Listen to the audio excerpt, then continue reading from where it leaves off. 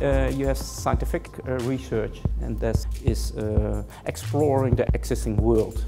But what design-oriented research will do and can do is to explore new worlds, new vision. It's future-oriented. We are scientific, but scientific with a look to the future.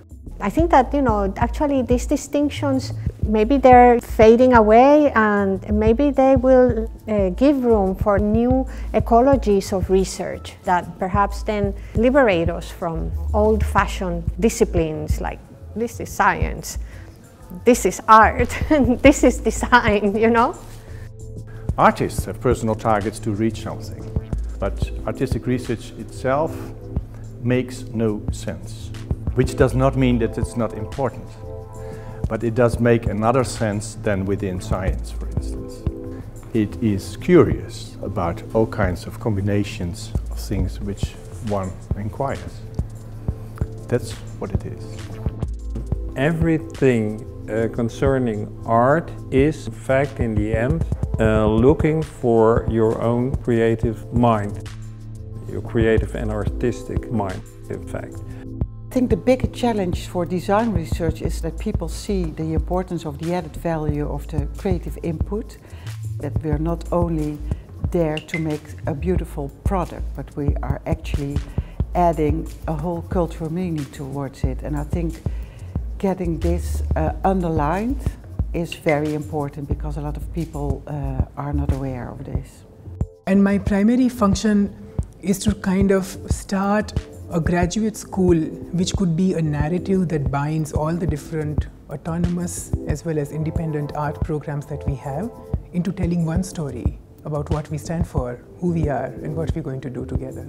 So if we are to talk about the consistency in art disciplines, the way in which to understand it is that we are not here for homogenization. It's not to say that all art practice must look like each other.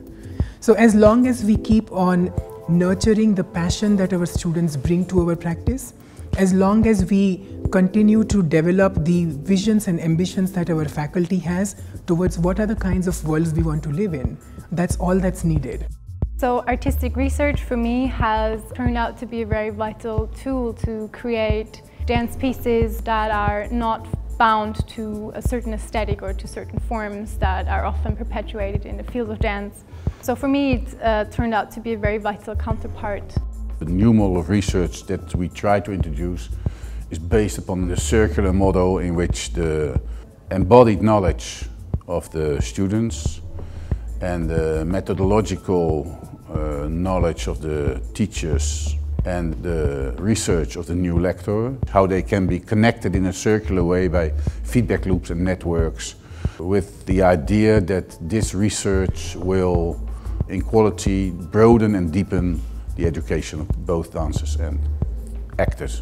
I really do encourage artists to see the world, ask questions about the world and how the world is shaping, because that's where the future is, in terms of how the world is changing very, very rapidly in this 21st century. So I think artists have always been explorers. They need to be bigger and better explorers, and hopefully, through research they can have all the right tools to be great explorers.